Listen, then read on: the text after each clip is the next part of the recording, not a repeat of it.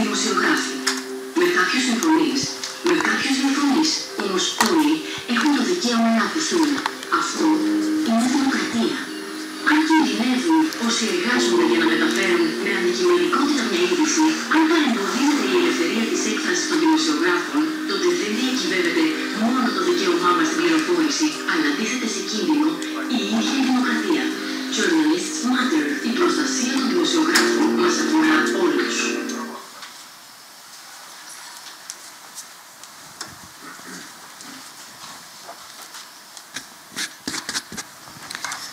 Kalimera se όλους. Good morning, everyone. I will speak in English. Dear colleagues, distinguished guests, ladies and gentlemen, I welcome you all to the discussion Protecting Journalists, Protecting Democracy, hosted by the Press and Information Office as part of the Council of Europe's campaign Journalists Matter, which will run from 2023 to 2027. This campaign is an opportunity for all member states to go a few steps further towards free and pluralistic media, quality news, a healthy media ecosystem, and healthy democratic processes and societies. As we are all aware, the safety of journalists is recognized at the international level as a precondition for freedom of expression and democracy. That's why we are grateful that the Council of Europe has trusted the Press and Information Office to launch this campaign for the protection and safety of journalists from Cyprus. Before I give the floor to our speakers, I would like to recall that the decision to carry out a comprehensive campaign at the European level dedicated to the promotion of the protection of journalism and the safety of journalists was taken at the Conference of Ministers responsible for Media and Information Society, which was organized by the Press and Information Office here in Nicosia in June 2021.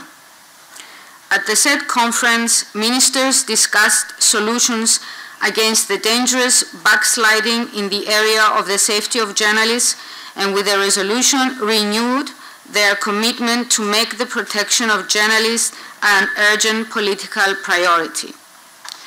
Today, at the launching of the campaign, we are honored by the presence of Mr. Patrick Penix, Head of the Information Society Department of the Council of Europe, of Mr.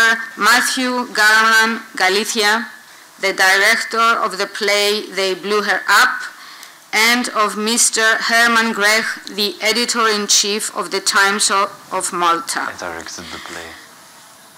I would like to ask Mr. Patrick Penix to take the floor and present us the concept and the objectives of the campaign Journalists Matter.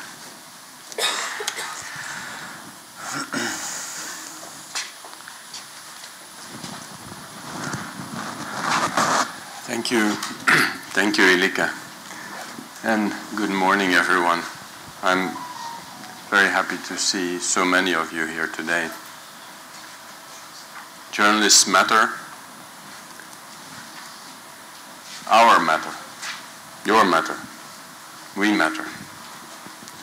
I think it is extremely important not only to claim that journalism is necessary for a democratic society,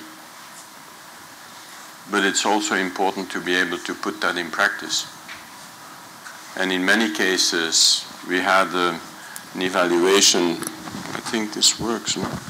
We had an evaluation of 10 years of action of the United Nations UNESCO Action Plan on the Protection of Journalists.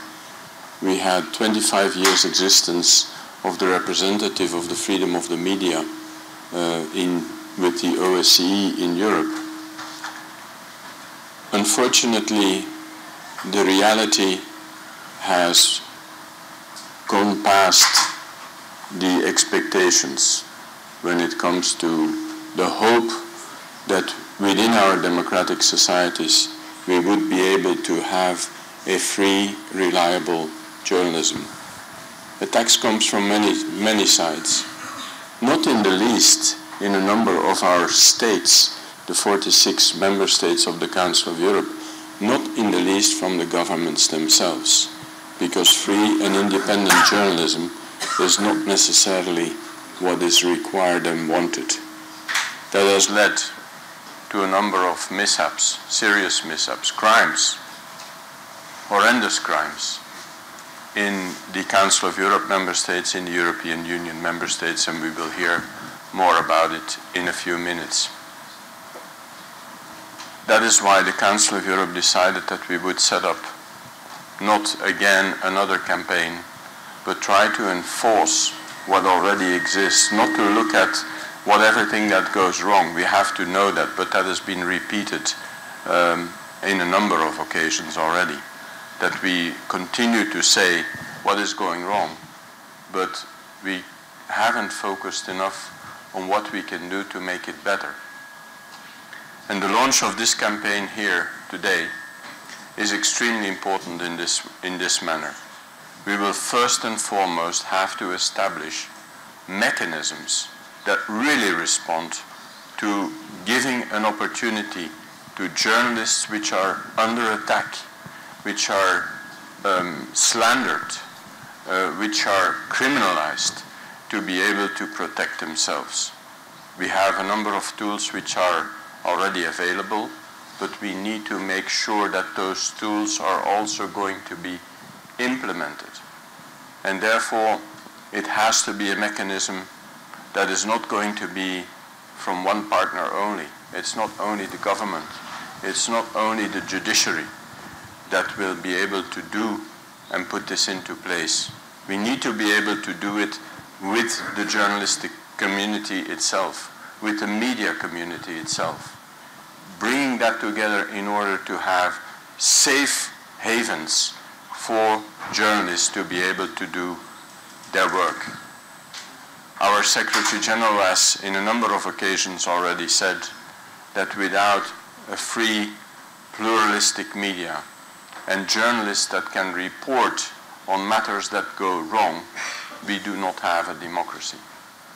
It's sometimes difficult. It is sometimes not easy for governments to be able to confront themselves with those realities, but it is necessary in our democratic societies.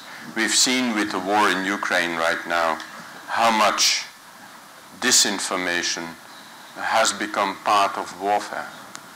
And when independent, reliable sources and voices are being extinguished, at that moment in time, we slide off to totalitarian regimes.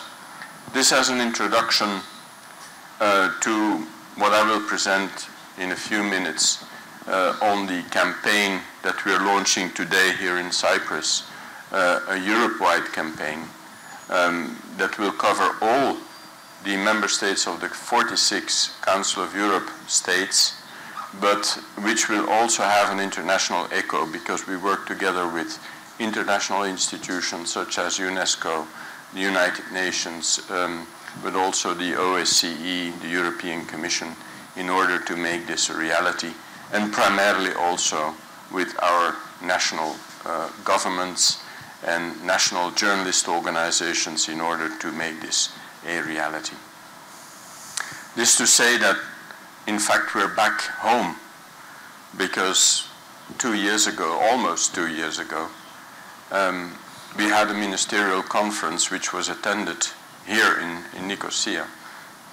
Unfortunately, online, because we were still all wearing masks 2 years ago, which was held with the participation of more than 47 ministers of the member states of the Council of Europe, with international prominent figures that were taking part in this, and which declared and made a resolution on the necessity to launch such a campaign.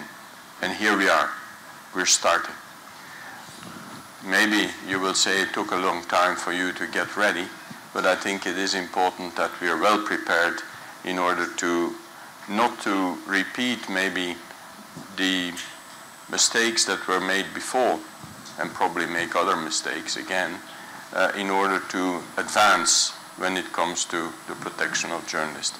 So I will quickly go through this. If you need details, if you need details about this, obviously the PowerPoint presentation that I will make is going to be available to you.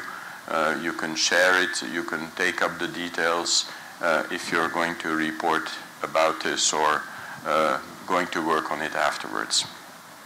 So, Council of Europe, I must say that I hope that we can use the logo that has been developed in Cyprus on Journalists Matter, Our Matter. It's extremely speaking for itself. It's very much speaking for itself. So we really hope to be able to use this also in the future. So thank you very much for that.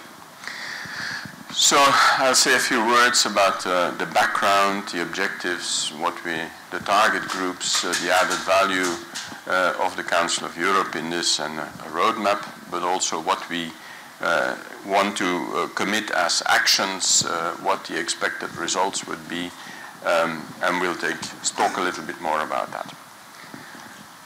Journalists play a vital role in safeguarding democratic, pluralistic society.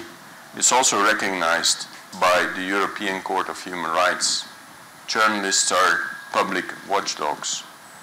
Watchdogs for, I don't like the word watchdog though, but okay, let's use it for now.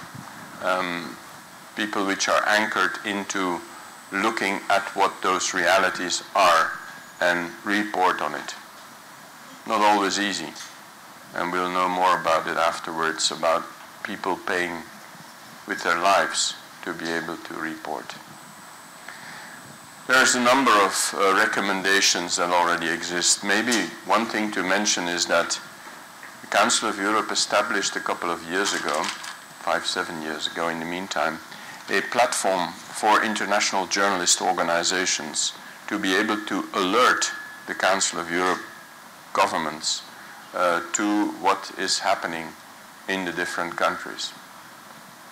Those alerts, even though they're only flagstones or maybe only indications and not a full picture of what is going wrong, but at least there are indications that international journalist organizations, freedom of expression organizations, human rights organizations can flag to the governments what the issues are and what is going wrong in a number of our member states, in the 46 member states.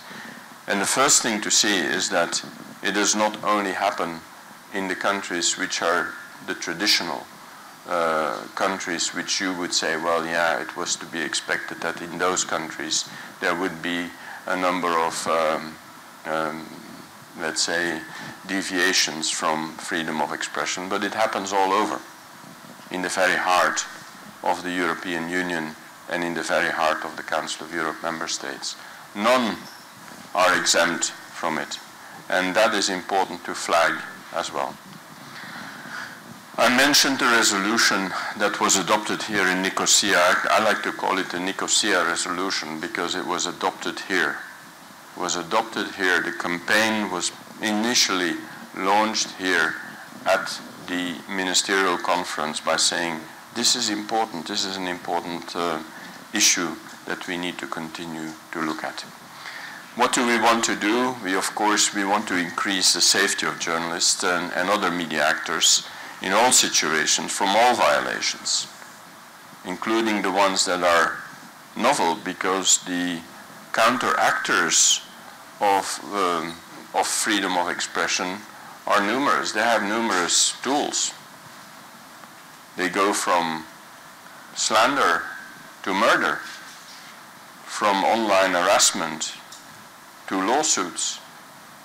So let's not forget about this and make sure that we have to cover the protection of journalists in all of those situations. We want to promote campaigns at national level that change the situation, provide help, but also provide guidelines on how can we make sure that a mechanism is created at the national level to be able to ensure that reality, where different stakeholders are part of it. So we will target not only journalists and press council, media outlets, but also public officials, justice, the courts, the civil society, including relevant independent human rights initiatives, to play a crucial role in campaigning for that safety, to more effectively and actively contribute to the journalist safety. But also to improve the quality of the policies and the legislation in place and the practices. We're going through, I'm not going to read out too much about the roadmap, but here we're at an initial phase, and I think it is important to say that we don't want to call it a one-off thing. It's not just this today that it happens. Today is a start, but we want to ensure that over time, and we know that in a number of countries we will need more time than in others in order to establish such a mechanism that will protect. We take a time lapse of 4 to 5 years, which is rather realistic in terms of setting up the necessary mechanisms. In a number of countries, there are already a number of mechanisms in place, and we need to build on those. Maybe they have some good practices, or practices that we can look at and see if those are replicable or not. So we want to work around 4 pillars: prevention, protection, prosecution, and promotion. Promotion of information, education, awareness raising, media literacy. Organized by states, but not only by the states, by the mechanisms that we will put in place, awareness raising, and so on. We will coordinate at the level of the Council of Europe, but we also expect a national coordination to take place, national campaign committee, which will result in a mechanism to enforce international and national legislation. The key partners, I mentioned them already, that is our platform for the protection of journalists, but also the international institutions, the other relevant stakeholders, journalists, maybe also journalist schools for journalism. I think it is important to involve them as well from the very start. That is, that we create an awareness about the risks that are there, but also about the opportunities journalism brings and how it can be better promoted. I already mentioned as well the thematic events on protection, prosecution, prevention, promotion. Each of them are important. It's not only a question of protecting journalists, it's also ensuring that when crimes are committed against journalists, that they are being prosecuted, that they are being brought to justice. I think that's extremely important, and we will hear also, I'm sure, a bit more about that in the case of Malta and in the case of Daphne Caruana Galizia. Prevent, promote, and promotion becomes increasingly important because we are right now in the age of complete, total disinformation and propaganda. I think it is important that we ensure that all generations, not only the children or kids which are in school, but also the older generation is increasingly aware of the new tools that are out there for disinformation and even propaganda, state propaganda, which I thought was a thing of the past, quite frankly. I thought this was the 30s of the last century. But we see how much impact systemic state disinformation and propaganda has on people even today. And the tools that are available, whether that be the algorithmic creation of bubbles around us, which lead to actually information that can be guided, the new elements such as ChatGPT, which can be used not only for the good but also for the bad. the narratives that can be created, I think it's incredibly important that we learn and that we ensure that we disseminate this information also to all types, all generations. We've recently published a study on the media and information literacy for seniors. Very often they're completely left out. I always consider myself as a junior senior, and in that I was not born and raised with media literacy. I was not born and raised with all the tools that we now have in our pockets. So I think it is incredibly important to also promote that in the future. We will go through those national chapters, create best practices and visibility tools. We hope to create a real impact. How do you measure that? The indicators right now are going down. So let's hope to at least halt the fact that crimes against journalism, against journalists are diminished, at least stabilized. It's horrendous, no, to think that we need killings in our societies of journalists in order to create some kind of awareness in our societies. It's I wouldn't expected it to be possible in Western European democracies that journalists, because of their engagement, are targeted. But it's the reality. So we also want to put forward the positive role of journalists because we like to pay lip service to it. That is to say, oh, well, journalists are important for the preservation of our democratic systems. But it's not sufficient to pay lip service. I think it is important to go beyond that, way beyond that. Also to create a culture of constructive dialogue in this. Visibility material, of course, as we've seen here with Journalist Matter, it's already, I hope that we will be able to use, and that also the journalists that are here in the room today will be able to use the material that has been developed by the Press and Information Office to create this feeling of we're all working towards that very same goal.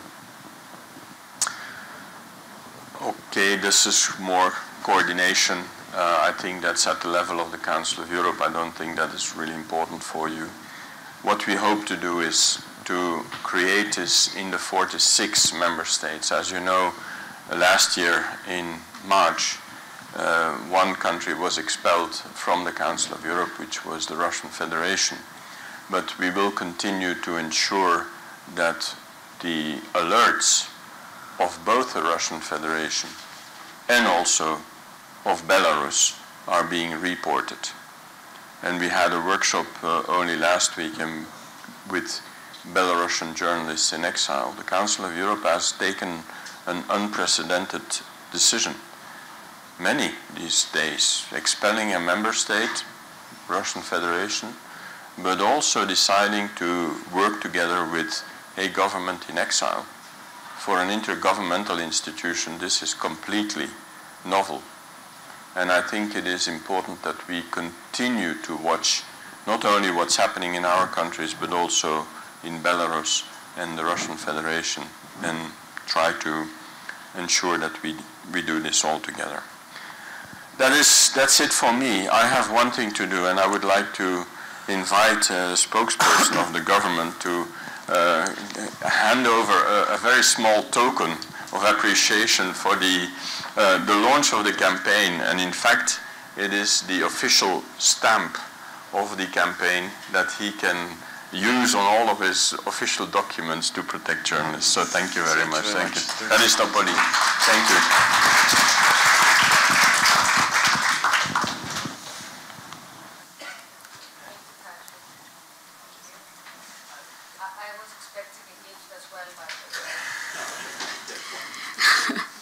So raising awareness and informing the public of the importance of ensuring the safety of journalists is a way to defend the very essence of a pluralistic democracy. I will now give the floor to Mr. Matthew Caruana Galicia, a journalist and director of the Daphne Caruana Galicia Foundation. Inspired by his mother's journalism and unwavering commitment to the public interest, he continues her fight for press freedom and against corruption and impunity. We are really honored that Matthew and the talented group of artists have traveled to Cyprus to perform for us just for one night for the launching of the campaign Journalists Matter in Cyprus, and help us spread the message that the protection of journalists really concerns us all. Matthew, the floor is yours. Thank you. You put a lot of weight on my shoulders. I cannot fight for press freedom alone. But luckily, ever since my mom was assassinated in 2017, people have really rallied around the fight for justice. And that includes other journalists like Herman and many others in Malta, people who are activists, some politicians as well. So that is what has enabled us to get so far in our fight. But we still have quite a long way to go. The first question I get asked is, where are things in Malta? So I thought I'll start with that. The assassination was in October 2017. Right after that, thanks to the assistance of the FBI, who happened to be in Malta on a training exercise, the hitmen who put the bomb in my mother's car were arrested. And they were only convicted a few months ago. So the trial took more than 5 years. Which is really incredible, but it's just it just represents the state of affairs in Malta, that even when you have a really solid case, it takes so long to get justice. And of course, for my mother's family, that means going to court every week, being involved in the investigation, dealing with all of the responses that your lawyers have to make to legal actions taken by the defense. All this kind of thing. So it really does feel like you have a lot of weight on your shoulders. It's a huge responsibility. And the fact that so many other people see your fight as being representative of their own also means you have even more added responsibility. The person who is accused of masterminding the murder is also in custody, but his trial hasn't started yet. It should start sometime towards the end of this year. And there are also other people who are being prosecuted for supplying the bomb. So with all of these people, we would have, you would say, a complete cast of characters involved in the murder who are in custody. But we consider that to be only a part of our fight, because my mother's assassination is deeply linked to corruption in Malta. And so far we have yet to see any kind of justice for that corruption which my mother was investigating and exposing.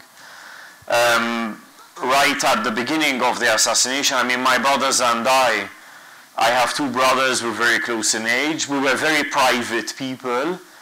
I didn't consider myself to be a campaigner or to be a public person or to be an activist or advocate of any kind. Even though I spent years working in journalism, my name never appeared anywhere, and I was very happy with that because I was mostly helping journalists in the background. But we were forced to speak out because a key point of our government's sort of public relations activity was that my mother's assassination was a freak incident, that she was murdered by people who were involved in low-level organized crime, oil trafficking in the Mediterranean. And this rumor was put about quite successfully at the beginning. So we decided, okay, we have to speak out. The murder is not linked to kind of low-level organized criminal groups. It's linked to high-level corruption. So we started speaking out a few days after the murder to kind of counteract this kind of disinformation that was actually coming from the government itself.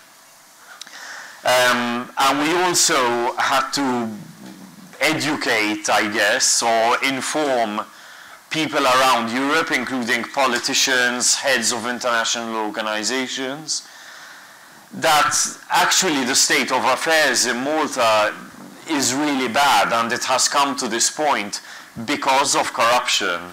It was very difficult for politicians or senior people within organizations like the UN to understand how something like this could happen in a member state of the European Union. So the first thing they thought of was, okay, this journalist was murdered as part of a kind of vendetta. Maybe she wrote something about someone that was really offended and this person wanted revenge. So that's why she was murdered.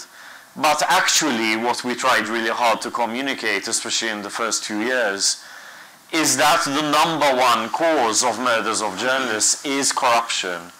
Most journalists who are murdered during their investigations into high-level corruption or into political affairs. And it was the same for my mother. The difference was that this was the first time in years that this had happened in the European Union. So we just weren't used to it. Whereas in many other countries, it is a matter of course that journalists are murdered during such investigations. I think what really began to worry a lot of senior politicians around Europe is when a few months after my mother was assassinated, another investigative journalist was murdered in Slovakia, Jan Kuciak. And then after that, yet another, and then another in Greece. So it just seemed like things were getting out of control. And this has spurred on campaigns for justice and accountability, but also looking at how we can change systems to prevent these murders in the first place. Now, one thing which my family says over and over again is that to stop these attacks and to stop murders, we have to work hard to stop corruption. Unless we tackle corruption head on, these murders are going to keep happening.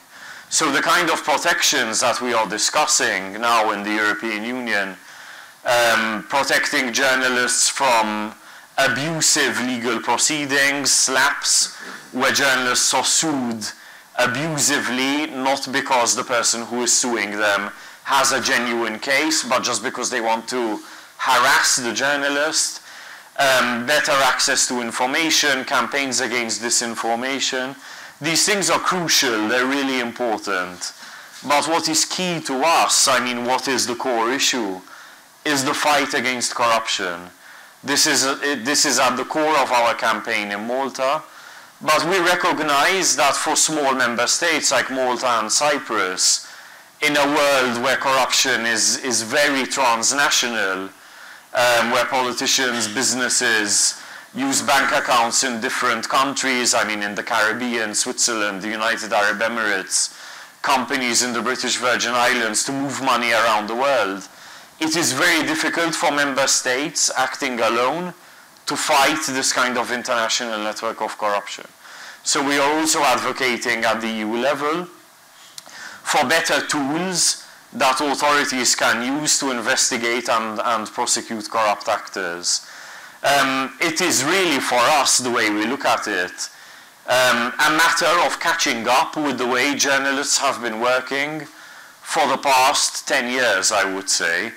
When I started out, I mean, when I was studying journalism, the world of data was really unknown to most journalists, and I think Herman would agree to this as an editor of many years. But what has happened over the past decade is that the way journalists use access to not just information that is in the public domain, but closed sources like leaks, like the Panama Papers and Swiss leaks, has really accelerated our ability to share this kind of information, these kinds of leaks, has grown exponentially over the past couple of years.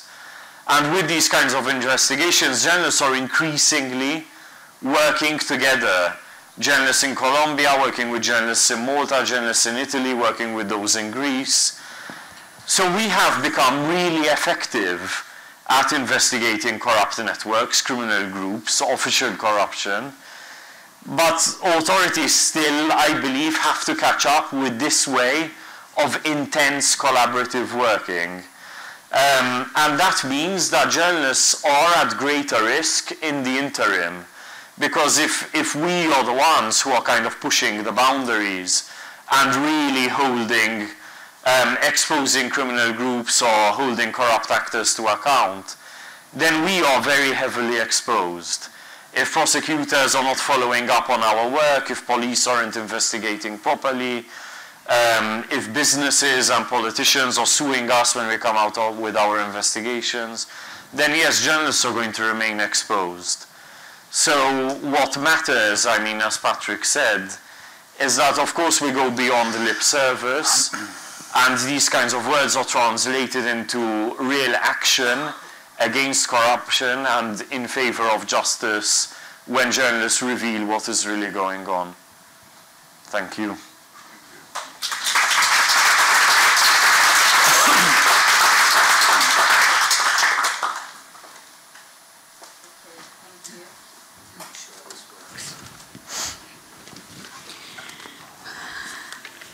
I now go to our guest, Mr. Herman Grech, an award-winning journalist and playwright.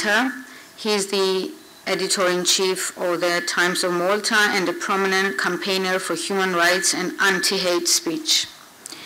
Herman Grech was among a small number of journalists who investigated the murder of Daphne Caruana Galizia.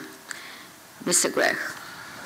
Hi, good morning. I'll try to keep my intervention a bit short because I would really like to maybe include you in the discussion, because we're always here to also learn from you and to get your perspective of things.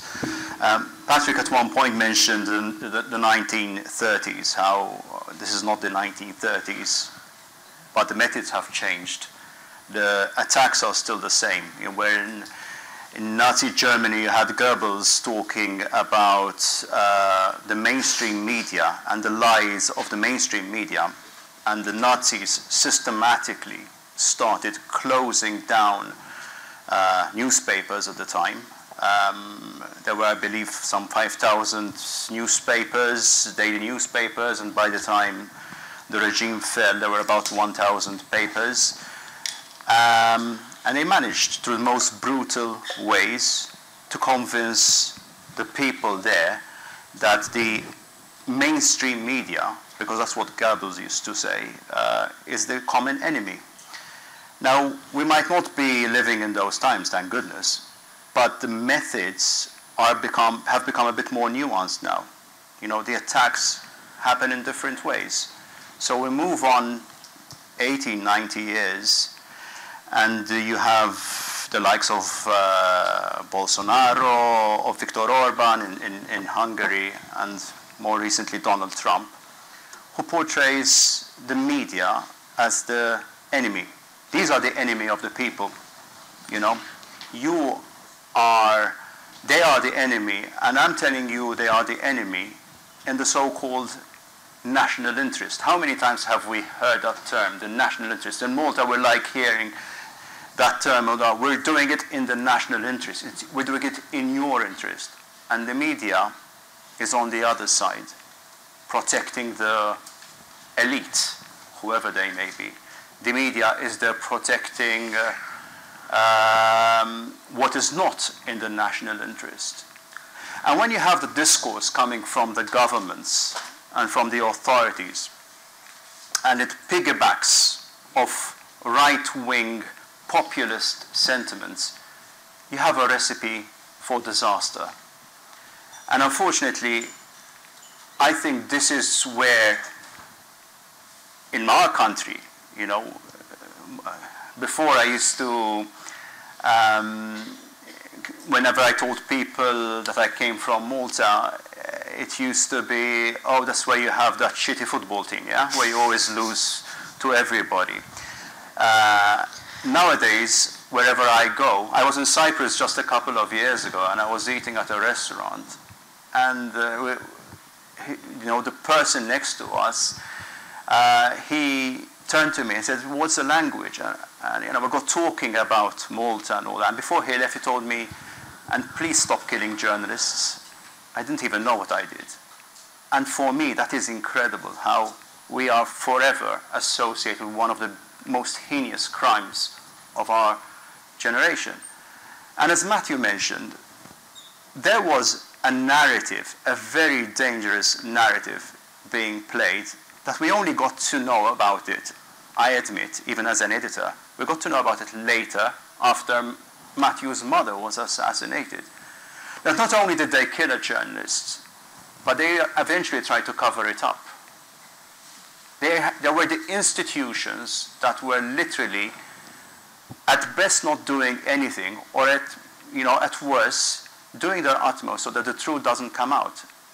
And that's what made me believe even more in the importance of journalism, of independent journalism, because journalists have a crucial role to play in bringing out the stories that others are really trying their utmost to cover up. Now, when you are constantly being bombarded by media, by the governments, by authoritarian regimes that do it in different ways. They don't do it like Nazi Germany, but instead they go into, we're seeing it happening in Poland at the moment and in Hungary. You've got these oligarchs that go in and buy a newspaper, and suddenly all the independent journalists are out. And instead of having 60% independent newspapers, you end up with 10-20% of big countries like Poland and Hungary being run by basically government propaganda machines. And the minute we start thinking, oh, but that happens in Eastern Europe, the sooner we realize we're going down a slippery slope. Because some of the things I have seen in my own country that I consider to be a democratic country have shocked me to the core, have shocked a lot of people to the core. You know, when, as Matthew said, you know, there is one person at the moment being accused of masterminding his mother's murder. But I'm one of those who believes that it was a system that killed Daphne. It was a system of corruption that has been happening right our noses, underneath our noses, and we have been turning a blind eye. Now, if journalists don't step in to try to expose what's happening behind the scenes, then we are in a very dangerous place. And, you know, this is why I always keep saying, even, I know that there are some journalists here, don't just go there and just report and just say, you know, someone say the sky is blue and someone says the sky is gray. No, sometimes we need to go out and check ourselves whether the sky is blue or gray and speak out, defend the interests of journalists. There are machines happening, machines being operated and they're being wheeled and they're out of our control. You know, Twitter is not what it used to be a year ago. You know, there are different things. It's run by somebody who I personally think can lead to very dangerous results. You know, and us journalists love using Twitter. So speak up whenever there is something wrong. When there are governments that are clamping down on our rights, we need to say this is wrong, and you need to say why this is wrong. We're going to be criticized. We're going to be slammed. I mean, on social media, you know, I think some of us, you know, get the shit daily. I mean, I go on Facebook sometimes and say, like, this is awful. There are trolls, there are troll machines who are there to attack you. But it is in our interest to make sure that we fight for the truth, because we will not have soldiers marching in and closing in our newspapers, but there are much more effective means of silencing you. And unfortunately, this is happening in the most democratic countries in the world. Who'd ever thought we'd be seeing a US president calling CNN the enemy of the people and pointing to a journalist in the crowd and throwing them out of the press room on the White House? That is outrageous when you think about it. So this is why we need to find our ways and means of speaking out. As journalists, as activists, whatever you want, whatever you're doing in life, don't just sit back and say this will never happen to us. Because the minute you're sitting idle, this is when the attacks really happen. And this is why I personally felt I had to write this play that we're going to be performing here in Nicosia tomorrow night. Because I needed an avenue where to almost express my anger at what happened in the country. Where I needed to export the story of what happened to Daphne Caruana Galizia, not only just what happened to her, but about the system which killed her. And I would like to invite you, if you're free tomorrow night, to come and watch this story. Because it's not just a story which happens in Malta. This is something which is happening all over Europe. So thank you very much for inviting us, guys.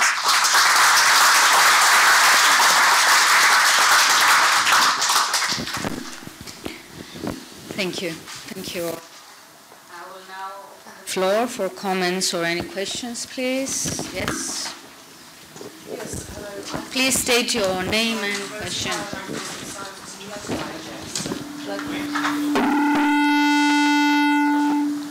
Rosie Hare with the Cyprus News Digest. I've got 2 points I'd like to ask you about.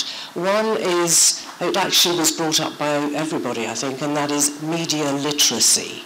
Because people, certainly in Cyprus, I think it's fair to say, a lot of the journalists here would agree, they just swallow whatever they read. And then we come to something that I find problematic, and that is that our parliament at the moment is discussing legislation that will curb, they're talking about misinformation and disinformation, but it may well also include journalists, and therefore it's, in a sense, I see it as a potential protection, particularly for political persons here, to silence journalists who have legitimate criticisms. I'd like your comments on that. I can say a few things. First of all, of course, media literacy is core. Does it work? Yes. The echo? Media literacy is core to the business. That is that we need to not only enforce that at the level of the schooling system, for example. I think there, in a number of countries, we're advancing quite well in making young people aware, because where do we get our news from? That's from our mobile phones. And I think most of us are in the same situation, that the first and foremost is that we are going to watch the news on our mobile phones. That's the first thing that at least so we need to be able to ensure that we can have a critical view and vision of the news that is being offered to us. And that we need to be able to do that with all generations of society. I think that's extremely important, because the tools that are in place right now, the algorithmic determination of the news that you're getting, etc., is extremely powerful. And therefore, incredibly important to be able to decipher that. And what we've seen, especially during the COVID crisis, and the isolation of people, that the older generation was particularly hard hit by that. So it is extremely important to be able to cover all generations with regards to the media literacy on the one thing. Now, I can't judge or on the discussions that are currently taking place in the Cypriot parliament. I don't have enough information about that. What I do see is that we have in a number of countries the reaction also due to the crisis situation that we've been living in. And during crisis, the Council of Europe has done quite a bit of work during media in crisis situations, because the tendency is exactly that, national protection. We should make sure that the, let's say, the discourse remains in one line, in a way. And we don't need critical voices about this. And in quite a number of our countries, Herman mentioned Poland and Hungary, but unfortunately they're not the only countries. They're not the only countries in which this is taking place. Other countries which are older member states of the Council of Europe and of the European Union are facing exactly the same thing. And that's why at the level of the European Commission and the European Union, there is the elaboration of the Media Freedom Act and the Rule of Law report, in which media, which is not traditionally an area of the European Union, becomes increasingly important in order to look at how can the democratic institutions through free journalism be protected so that they can highlight not only corruption, money laundering, quite a number of mishaps in society, the diminishing of the independence of justice, which is a key problem in quite a number of countries with regards to the nomination of judges, the nominations of the high courts, etc., etc. So these are the issues that we need to be able to continue to keep an eye on. We are doing that at the level of the Council of Europe, primarily with the so-called countries which aspire to become a member state of the European Union. And we have a very close look at what's happening in Ukraine and what's happening in Georgia and what's happening in Armenia. But we sometimes forget that within the European Union countries, we need to have the same critical look. Of course, a country that has become part of the European Union sometimes feels a little bit protected. Well, we've come to the communitarian acquis, so therefore we are not to be criticized democracies. A recent study, I think Herman drew my attention to that, the situation of the independence of justice, of the democratic system, of independent journalism has gone down since the joining of the European Union. So let's remain. The key question really is for all of us, whether we are entrepreneurs, government officials, citizens, journalists, it doesn't matter. The key question really is, what type of society do we want to pass on to our children? That's the key thing. Listen, this is now the key thing. I think the war in Ukraine has made a paradigm shift. That is, we need to reassess, and the Council of Europe will be, I'm sorry I'm speaking too long, but the Council of Europe will organize a summit of heads of state and government in Reykjavik at the end of May. And the key thing is, can we reassess our willingness to protect those core values that we stand for: human rights, democracy, rule of law. It was an evidence for my parents who lived through the Second World War. But to which extent has our new generation forgotten about those basic premises that we need to keep fostering? Because if we don't, we're not in a linear. I thought 30 years ago that once a country would have seen the light and would have moved towards human rights, democracy, and the rule of law, that they would stay on that path. Nothing is to be taken for granted. If I can just add one comment to you. I think as media organizations, we need to do our bit as well. If I were a politician, I would make media literacy a mandatory subject at school. Definitely. We need to start thinking about how our digital devices are dictating the way we think nowadays. But I think as media organizations, we need to start also rethinking the way we operate, because it will probably help us become more relevant in society and possibly survive and fight these misinformation. I think recently we've joined, I work for the oldest news organization in Malta. It's 90 years old. It's traditionally conservative, you know, the way we operate it.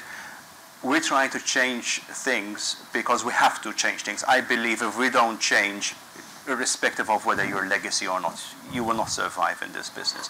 So we had to invest in tools like fact-checking. You know, for the first time, we engaged a fact-checker. Now, it's not even a journalist. We engaged a researcher simply in this day and age to say, like, this politician, this prime minister, this businessman has said so and so. And it is our job to say, is that doable? Did he live up to did he lie? Did he cook up the figures to reach that kind of conclusion? And I found we've only done it for 3 months. I believe Cyprus also introduced it recently because we form part of a Southern Mediterranean fact-checking service. And we have found our readers so far to be very receptive to this new service. We're not stating, it's not a sexy story, you know, with great headlines, but simply minister said, you know, cars will be able to fly in 20 years' time. And you say, what are the facts so far? What is the research so far? And you just say, this is false. This is true. This is inconclusive. And I think sometimes we need to cut to the chase and tell people, these are the facts. It's not about opinion here, but stick to the facts. And I think it is important for all of us as journalists to start really rethinking the way we tell the story. Just on the point about what's being discussed in Parliament, I am sure that there are genuine motivations for doing something about disinformation, and for sure there is a need to provide the public with a kind of fact-checking service. I mean, there is certainly a need for that. But the reason why I think legal initiatives are the wrong instrument and these discussions are a waste of time is that it should definitely not be the job of the executive branch of government to decide what is disinformation and what isn't, and to prosecute people for spreading what the government decides to be disinformation, right? It's certainly not the business of government to do that. It is the business, perhaps, of a public broadcaster or of news media to provide a fact-checking service. I mean, the service that the Times of Malta, where Herman is editor, is providing, is done with state support, I believe, Council of Europe support or EU support. EU support, yes. EU support, sorry, third time lucky. It's done with EU support. So, you know, there is public support which is needed for these initiatives, but it should happen autonomously of the executive, 100%. It should not be the job of government or civil servants to decide who is informing and who is disinforming. This would be really dangerous, and I would totally advise against going down that path. And never mind that it is probably unconstitutional for the government to prosecute people for expressing themselves. I mean, you just can't do that.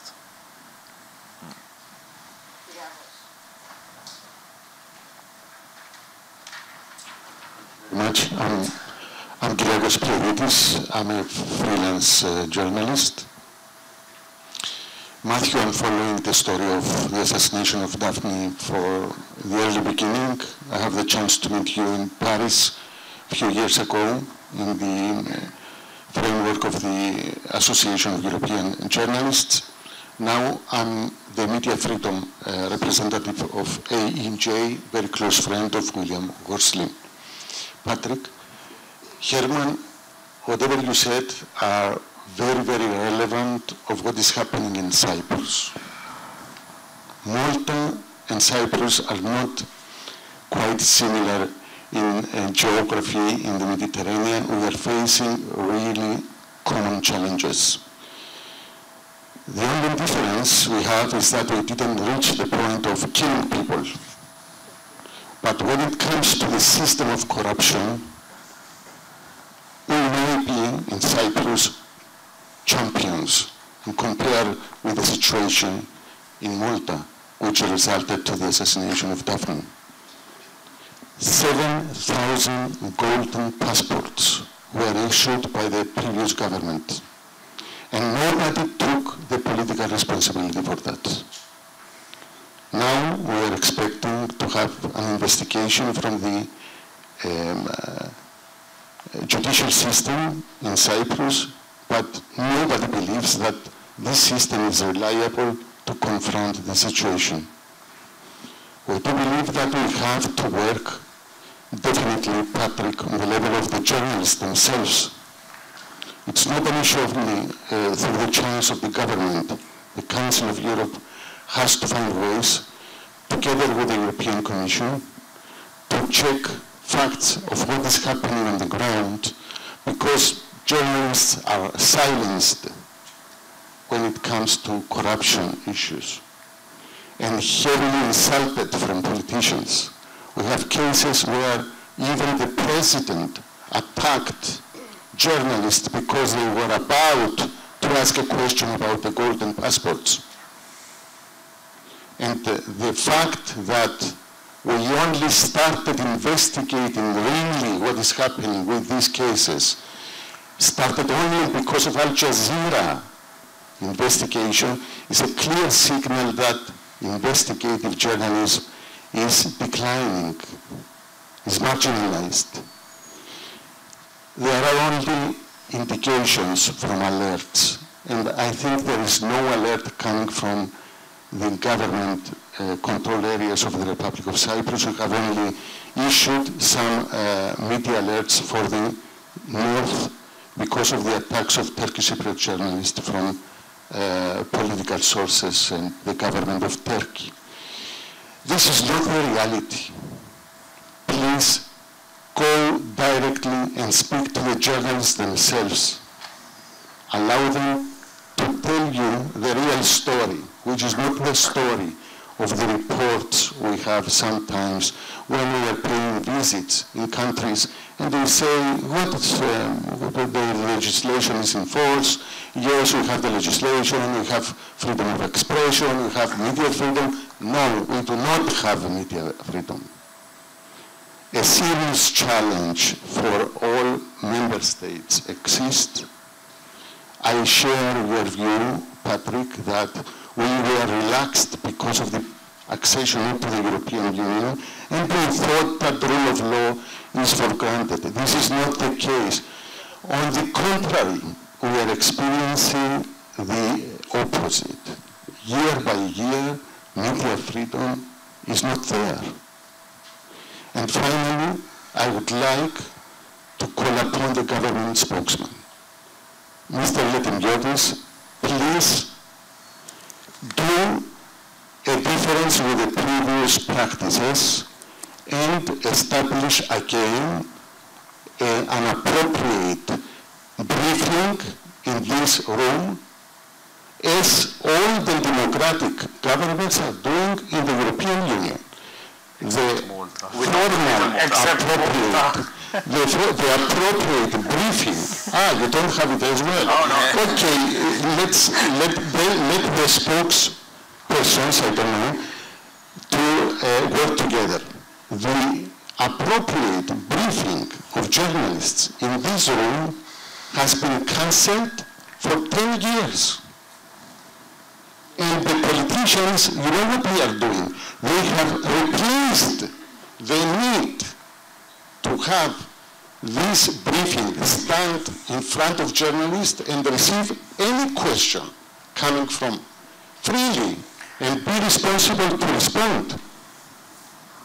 They cancelled it, and they are going and participating in TV shows. They are going around and they are participating in TV shows. Mr. Lerdungotis, you know that there is a formal demand from the Union of Journalists, the President is here, for some years now, and you are refusing to do this.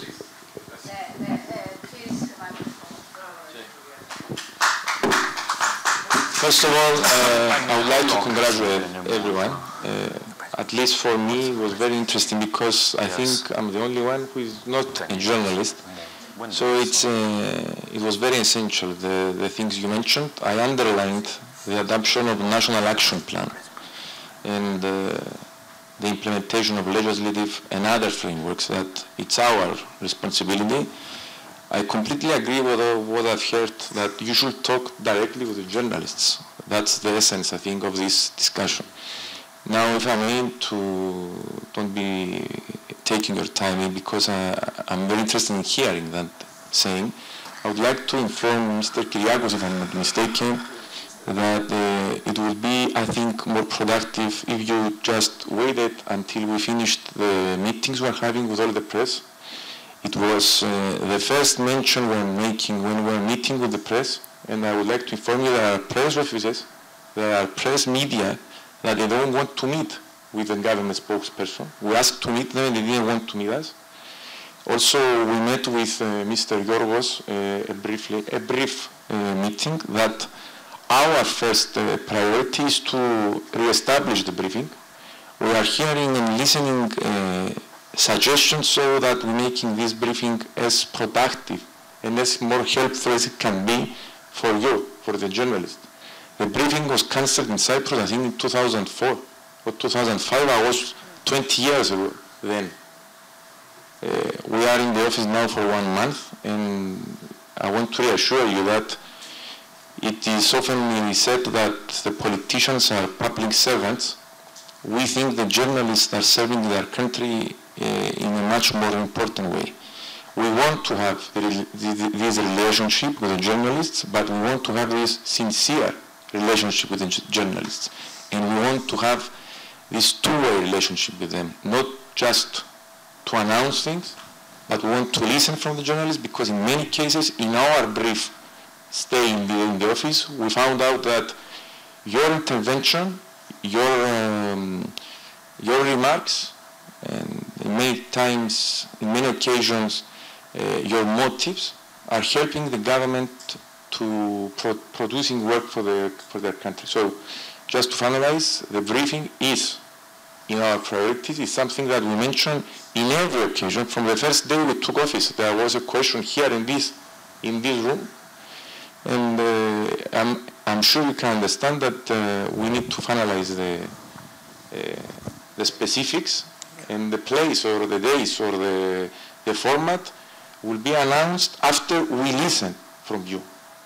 That's why we're waiting until we finish these meetings. Thank you. Maybe it would be a good idea just to have the first one to listen to us, and then you could arrange when you'll do it regularly. And I would like to inform you that there are some journalists that when we mentioned we want to re-establish the briefing, something I mentioned before, they told us that they don't want the briefing. No, it's not. It's not the TV owners. Find out what they have to say, and then we can have this dialogue later on. I think you will all agree with me. Okay, would you like to make maybe just quickly. Microphone on? Yeah? Microphone on? Is it on?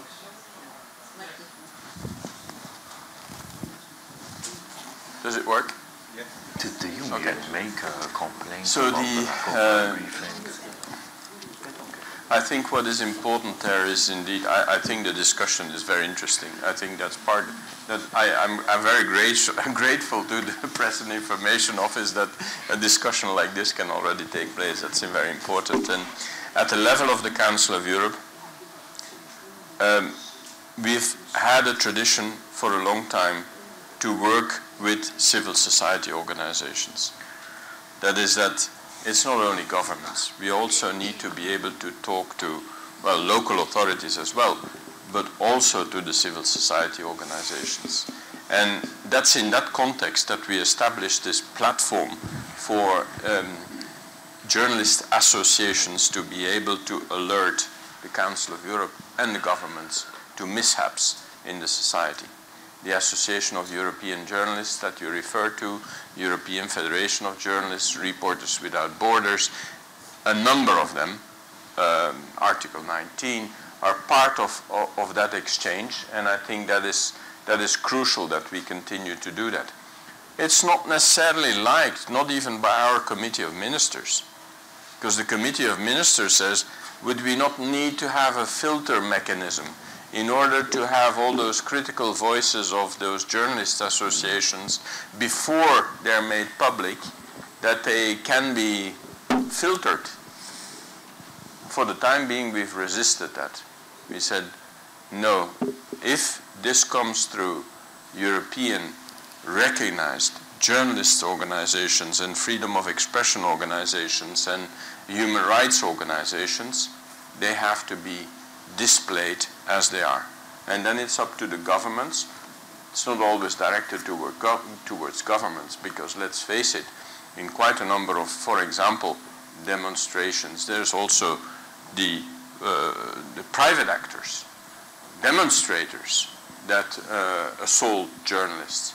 So it's not always directed towards the governments, but it's also directed towards other actors. And I think it is important to be able to listen to that and to associate those associations to what we're doing. Would you like to make a comment? I have nothing to add, really. Okay. That's okay. Next question. Yes, thank you. I am also a freelancer. I'm Maria Vangeliou.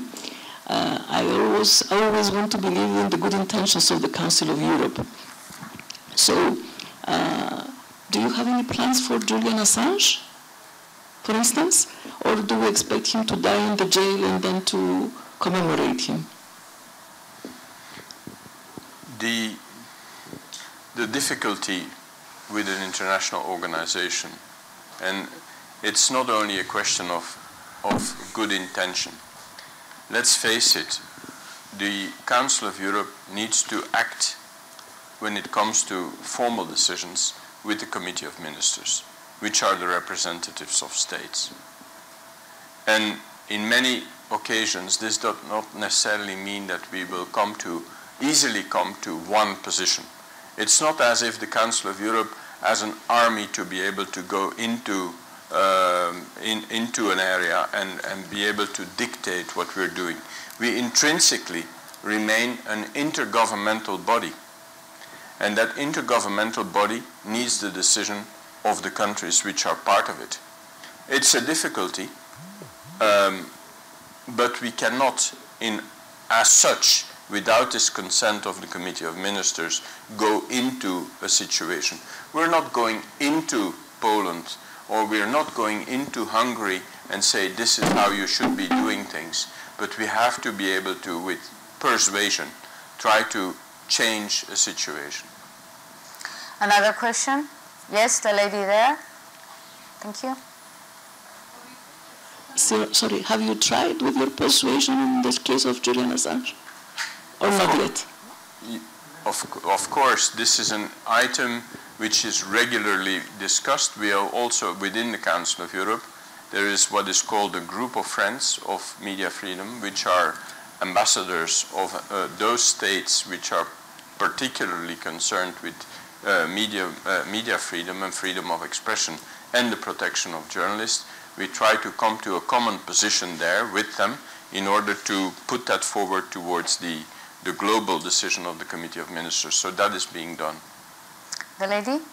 Yeah, Andrea Cadiz, Cyprus Mail. So I wanted to ask something which my colleague touched upon, where he said there hasn't been a murder in Cyprus, which I wanted to ask about. You talked a lot about attacks against journalists, whether they're violence or harassment or lawsuits, libel, but there's a whole minefield before that, which is self-censorship. of journalists themselves afraid to speak out, not only because of fear of violence, but even for their careers, whether they'll lose their job, whether even they can speak out, whether even, where they work will allow them to carry out the press freedom. And I was wondering if you could comment on that, because, there is, of course, a huge need for protecting journalists from attack. But what about everything before that, which is even taking the first step? Well, if I may quickly react to that, first of all, at the level of the Council of Europe, with the University of Malta, we have done two major studies.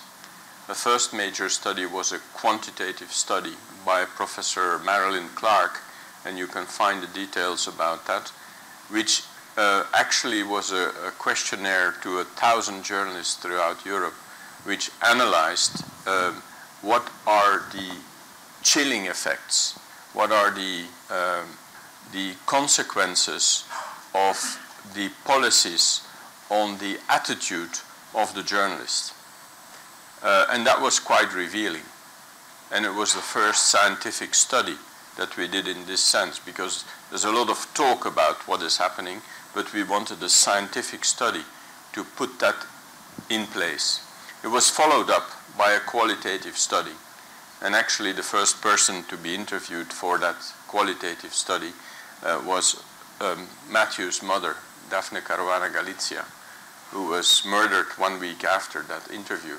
Nothing to do with the interview, but just to say the importance of it, that the type of journalist we interviewed, because that was the persons that were extremely strong and resilient towards the situation that they were undergoing. And we wanted to draw on that resilience to be able to see to which extent are journalists in a situation that they can effectively protect themselves and stand up and speak out. But the reality is also for the bulk of journalists very different. There are economic dependencies, there is journalistic and editorial dependencies. Maybe also Herman can say something, because he's the editor-in-chief, on how to protect as an editor-in-chief from your stakeholders the fact that you can still keep being independent in your reporting and not to undergo the pressures and the chilling effect that we described in those studies to do that. Yeah, just minor point, Andrea, but we've seen, especially in the last few years, it is becoming very, very difficult to recruit new journalists. And we've seen that especially in the last 5 years since Daphne was killed back home. There are people who tell us, is it worth the risk? We all know that we're overworked, underpaid for what we do. But there is something more which we don't take notice of it. We're all being trolled, till kingdom come. I've seen the best journalists being driven out of the business simply because they can't take the hatred anymore and the fact that you become a public spectacle. And I'm afraid that sometimes happens, at least in my country, by government-sponsored trolls. And it's very disturbing when you think about it, because it happens, the government will say it respects the work of journalists in front of you when it has its own propaganda machine, when it has its own television station, which is basically targeting journalists. I've been targeted, Matthew's been targeted, his mother was targeted, and this is the way the machine works. And it is no wonder that so many people are thinking, why should I be doing this job? The best journalists in Malta, some of the best journalists I know in Malta, do not work in journalism anymore. And it's quite tragic, I think. I really recommend this study from the Council of Europe. It's actually written in a very easy to read form. It includes a full transcript of the interview with my mother. It's called Breaking the Wall of Silence.